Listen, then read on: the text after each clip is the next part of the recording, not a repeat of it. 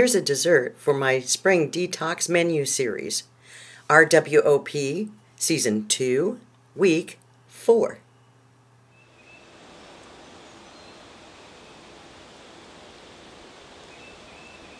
Oh, hi everyone. Hi, it's Sandy, Norman, Oklahoma. I'm just sitting out back here looking around the yard trying to get inspiration for dessert week using Philadelphia cream cheese.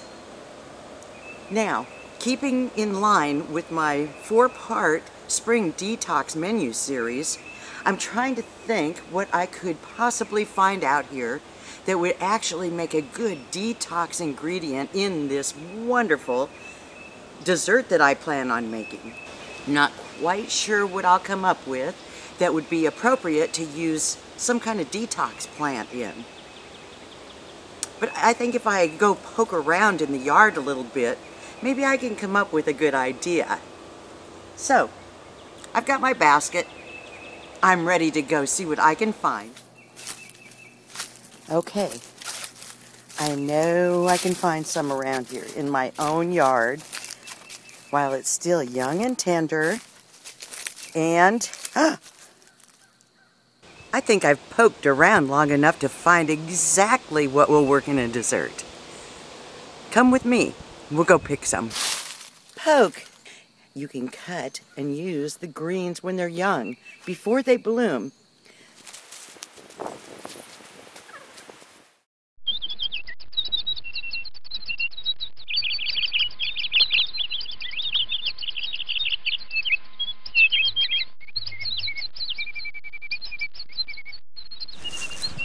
I found some more poke. This one will be perfect.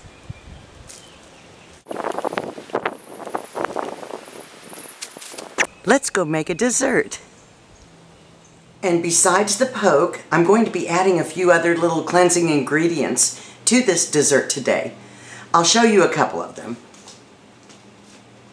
First of all, honey. I wanted just to remind you that if you can possibly buy your honey from local beekeepers, this will help boost your immunity to allergies.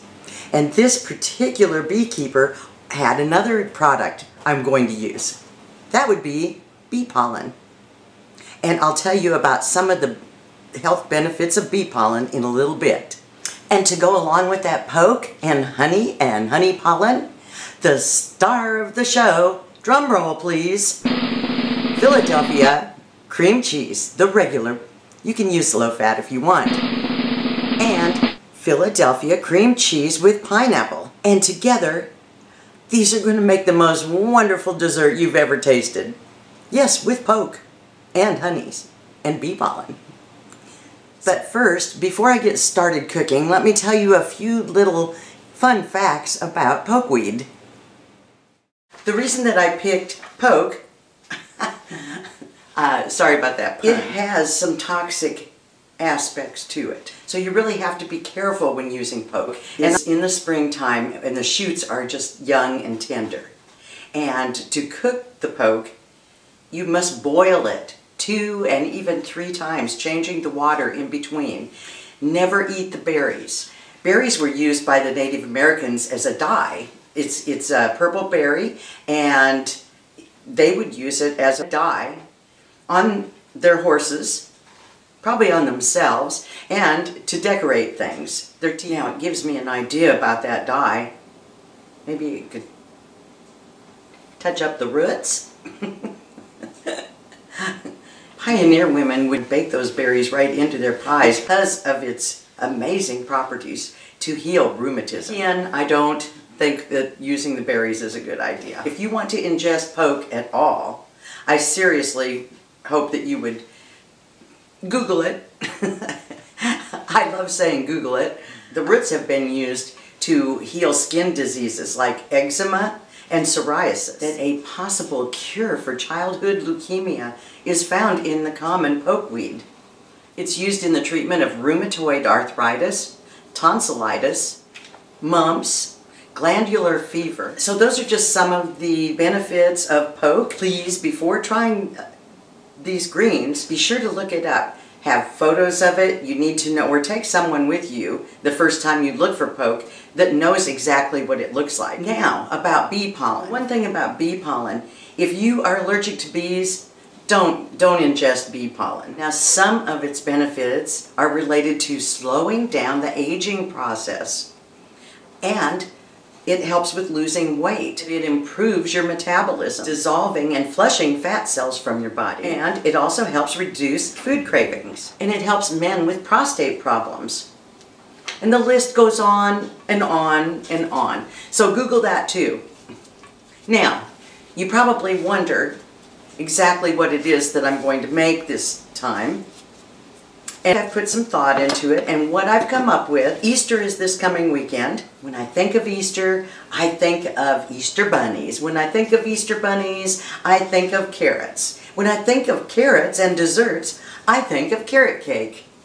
And that will be the perfect place to put the poke into the carrot cake batter. It's like these people that come out with the cookbooks of how to feed your kids more vegetables. Hide them. Hide them in your food. So, I think this will be fun. And cream cheese will be, of course, with a reconstructed cream cheese frosting. They're going to be fun, they're going to be healthful, they're going to be beautiful, and they're going to taste yummy.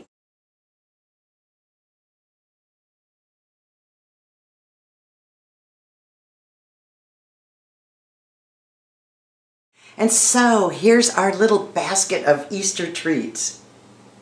My Pokey pineapple carrot cupcakes with honey pineapple cream cheese frosting. There's only one thing left to do, and that's take a taste test. So I'm just going to take a little bite right out of the cupcake wrapper. Looks beautiful.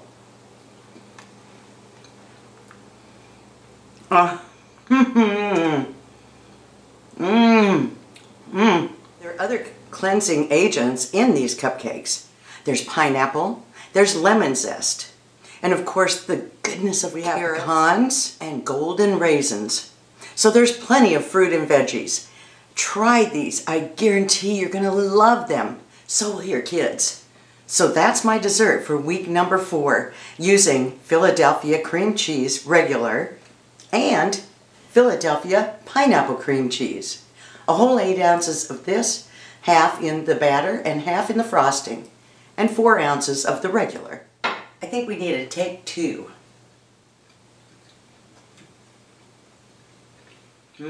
I think we need to do one more take.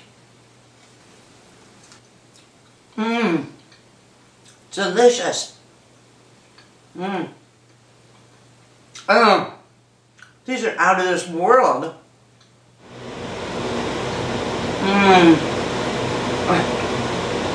Pineapple and honey cream cheese frosting. Oh my gosh. Just give me a spoon. Oh, and did I mention pineapple cream cheese in the batter? Let me see if I taste it.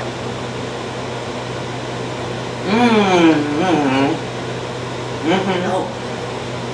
Now I better check and see if I can taste them both together at the same time.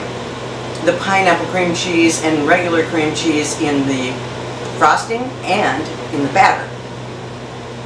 I think I now have a really good idea about all the flavors in this. Yeah. It's gone. See you next time, everybody. Bon appetit.